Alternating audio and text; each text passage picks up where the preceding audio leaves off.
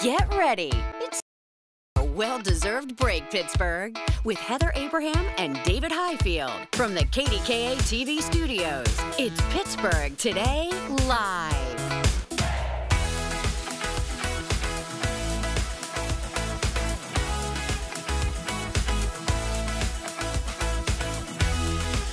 Yeah, get rid of that tie.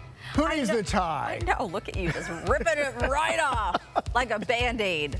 Exactly. Vroom! Let's do this. All right, it's Thursday. It's August already. How did this happen? I don't know. It's a time. It's how time Every day moves forward, yes, but somehow works. it has happened. It's August 1st. I know. And wow. Wait, can I tell you, I said just a few minutes ago as we were getting ready to start the show, we have August 10th circled on our calendar. Yeah. Because it is a big day here in the city. The woman who is called the Queen of Broadway, obviously in Wicked, but in our house we know her as Elsa. Elsa from Frozen. Idina Menzel. She's coming here to Pittsburgh. And so a couple weeks ago I got to interview her. And we're so excited because today is the day that we're finally sharing that with you. Yeah, and it turns out she's a real person like everybody else. She is. And you know how like you meet some people and they have like a special voice. Yeah. You know, for their characters or whatever. She sounds exactly like if you close your eyes, you're like, oh my gosh, it's Elsa. I'm talking to Elsa. There's no change in her voice at all. This interview is coming up late. Your interview is coming up later in the show. But we want to show you a little clip of something that happened beforehand. So everybody is human. Everyone is, and I told them, I'm like, I'm already recording. I know your time is valuable, so I wanted to let you know, I'm already recording this interview. And she pops on, and I wanted to share this, so take a look. Hi, how are you? Can I take one more bite of my... Do whatever you need to do. You are a legend, a queen, and... Oh my God, thanks. You do whatever you need to do. So there, because she was doing, so like when celebrities are doing a round of interviews, they're scheduled back to back to back to back. They like block off a break. There's no break at all. So I just happened to catch her during probably like what she thought was a 5-minute window where she could have a little snack, and she was just like, I need to eat this bagel right now. It was an everything bagel with cream cheese, by the way. Oh, see, that we do wonder. Well, that's what we want to know. Yeah. We want to know what the celebrities do. Yeah. So now we have a little glimpse of that. And it was really cool. You'll see this too. Behind her, she has this wall of like some of her you know, like big Tony stuff. Awards and things. And there's just Elsa behind her, you know, like you just see this big thing. Anyways, it's really cool. Can't wait to share that with you. Yeah, we're looking forward to that. So the other day, I shared my interview with Christian Borle, and one thing I mentioned was, because he's a Broadway star as well, and so he's working on this collaboration with Elton John, this new musical that Elton John is writing the music. I mentioned a picture. We have the picture to share with you now. So there is Christian Borle with Elton John and Elton's husband, and Elton John is writing the music for Tammy Faye, the musical. Christian grew up in Fox Chapel. He's playing Jim Baker, the televangelist Jim Baker, in this, and I think it's actually, I think it's going to be a really good show. It's going to be very interesting, I think. I bet it's going to be interesting. So, we don't get it as much anymore, but at some point in Pittsburgh Today Live's history, we started going by PTL, and then people started like the old like the PTL club, like Jim and Tammy Faye. You know, and so you know what? I ran into that. I had the PTL microphone on the red carpet at the Tonys, and people were coming up to me and saying PTL, and I say, Pittsburgh Today Live, because they're outside of our viewing area. They're in New York City. They don't know. They didn't know. So anyway, that came up there. Oh my gosh. All right, big moment for some local high school students last night. And I love this. They got to sing backup for Foreigner. Which is huge. You're on I mean, even though it's in your backyard, you're still with this huge group. So we have a little clip of it to share with you. Take a listen. I wanna know what love is. Really good. So that was them practicing. This is the choir from Thomas Jefferson High School. They sang backup at Star Lake last night, and they did this because they won a songwriting contest. Foreigner absolutely loved them, and now we have a picture. We don't actually have any video from last night. Well, we're waiting for that. Yeah. But we want to show you a picture of the choir behind them Hopefully we haven't. None of those. Yeah, here they are. I recognize them. That's them. Wow. So the district had this posted on their Facebook page, said sang their hearts out last night. That's so, really cool. That's really awesome. Could you imagine? What a fun experience. Yeah. Like, you know, although I wonder, I mean, being on stage is one thing, but I wonder if it resonates with them who they're singing with. Because, like, for those of us who grew up in a certain era, that's like a huge deal. Yeah. It's probably a huge deal for them, too. I'm sure. This was a huge deal for one 14-year-old girl named Erica. And just so crazy, because as you know, if you follow Taylor Swift, if you've been to her concerts, if you've even watched any of the clips, you know that she always, at one moment in her show, takes off her hat, her signature hat, and gives it to somebody in the front row of the concert.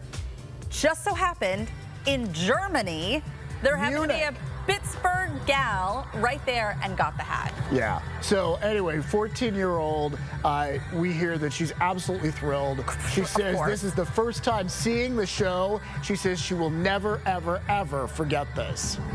It's amazing. Yeah. Look at that. She just high-fived Taylor Swift. I know. Did you see that? That is so cool. How do you get that close, though? I don't know. How do you get her Do you attention? have a really, really good seat, or do you, like... I don't know. Or do they select you out of the crowd? Like, do you remember the Bruce Springsteen video where Courtney Cox comes up on stage? And I used to think that was like... Courtney Cox was not an actress, and it was like just a random person out of the, you know. And then later on, I found out, no, it's Courtney Cox. So it was all put together ahead of time. But this, like, how did this work? I don't know how it works. Oh, we're getting intel right here. Taylor's mom picks the person in the audience. That's really cool. So can it be from anywhere in the stadium, or is it someone up? From anywhere in the stadium. Wow. Oh my gosh, I love all this information coming in. Potentially you get like an upgrade, obviously, like you might get an upgraded seat. This might not be just necessarily someone who's in the front. It could be somebody who's like up in the nosebleeds, and all of a sudden they're getting this front row seat. And that makes it even more amazing. Can we have her on the show? I want to have her on the show. Let's work on it. Let's talk to Erica and see whether, exactly. She has to be coming back soon for school, so let's get her on the show, I think. Let's do it. Celebrity sighting a little bit closer to home. We've all been on Sierra watch, you know, because she's here with this football player. Sierra with this football player. Oh yeah, maybe you heard of him, Russell Wilson. She shows up at Steelers training camp though, and this is awesome.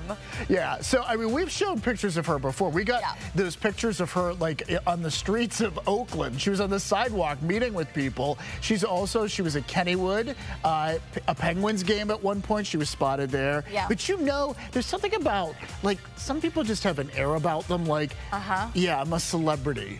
She has that air. Well, you know what I mean? You see her and you think, oh, wait a minute. Oh, this beat is automatic, supersonic, hypnotic, funky, fresh. Do you remember? No? That was actually pretty good. You don't remember? No, that's why I'm marveling at you, because I was like, I think that was good. You're looking for any backup singers. They're not. Heather Abraham is available. I don't know. But it's so much fun. I don't know why it is so cool that, like, we have somebody super internationally famous right here in our backyard. Well, but it's like if Joe Manganiello comes back to town. We still, like, you know, Joe Manganiello's at the Steelers game. Joe Manganiello popped up here. You know, it's kind of the same thing. It's kind of that same thing, yeah. All right, we have some adorable animal moments of the day that we want to share with you. And this is actually a triple header because we have 3 of them in a row. Okay, so we're going to get to our first one. And, you know, sometimes dogs get a bad rap for not liking the mailman. Right. But not this one. In this case. Oh, my gosh. He must have treats. So this is Franny Joy, a little Chihuahua, runs out to greet Postman Dan every day in Illinois. Oh, look at this. This is so cute. Just waiting. Just look at them. They love each other. Oh, this is a love story. So this started 3 years ago. The owners have been posting videos every day of this greeting. This past weekend marked the 500th Run at the Mailman, as they call it. Oh my gosh, they have a little truck. Oh, wow. No wonder she's so excited. My friend had a Chihuahua, and this thing, actually 2 different friends, and these dogs were so super protective of their owners that if you tried to even get close to them, they were like the yappy, like they wanted to snip at you. Really? Yeah. super protective. But this is so cute. We love it. The duo has become so popular, the mayor there named a day in their honor. Oh my gosh. Melts your heart, doesn't it? So cute. All right, next up, a woman in Wisconsin who rescued a raccoon. It was almost hit by a car. A woman found it. It huddled in the road and figured out that it had been abandoned by its mom. Oh, little thing. Oh, so cute. So obviously, like, you know, maybe some experts don't recommend you take in wildlife. No, they don't. They don't. We're just going to say that up front. Yeah, like maybe Patty's laughing. Talk Not to a good somebody idea. ahead of time. But they decided to help this little guy out, and you know, it's just super cute. She gave it kitten formula and electrolyte water. She hopes when it gets a little bit bigger, she's going to be able to figure out how to ease it back into the wild. But normally it would be with its mom now, and it's abandoned from its mom. You know, I think the video is a little bit older, although I'm not really sure. I haven't looked into it. But Frankie actually just shared a video, another raccoon that was like stuck in a lake or something, and they pulled it onto the boat. It was a baby raccoon, and they nursed it back to health, and it just like lives with them now. Oh, well, maybe that's how it's going to turn out in the woman in Wisconsin. Who knows? It's just part of their family now. Yeah. All right, we have one final one. We promised you three. We have one. It's another rescue. We want to give shout out to some firefighters in Southern California. So a kitty cat, a little kitten, managed to wedge itself into a spare tire and got stuck. I can't even. So then a man takes the tire with the kitten in it, and just the kitten's head is sticking out, and so takes it to the fire station. And the first thing, look at it. Oh, poor little guy. So they used Dawn dishwashing detergent to try to lather it up and slide it out. That didn't work, so they got out the Sawzall. And they used like a spoon to protect the cat's head. And try and get around Look at it. They got the cat out. And so Krista, our executive producer, is watching this and watching the video and looking at that cat, like with its little head sticking out and saying, oh, kind of rough looking cat. And I was like, Krista, this is the worst day the cat's ever had. Yeah, like give it a break. Oh my gosh, yeah. But the cat afterwards, I could be in the running for a makeover, like an Azazu salon day or something. Which I said to you, I'm pretty sure that would not fly with the cat. They wouldn't like, but I don't know. It does say the firefighters gently washed and fluffed the kitten after they rescued it. This reminds me so much of Full House when, was it Stephanie or Michelle who got their head stuck in the railing on the stairs going down. Oh, wow. Do you remember this episode? No, I do not see every episode and of Full House. They put like all this butter on her head trying to lather her out. Butter is often a way people try to get out of something like that. That episode, I think, scarred me and stayed with me for so long because I was like, okay, note to self, don't stick your head in between the spindles. Don't do that. Well, how did they get her out? I don't remember. They may have had to cut out the spindles.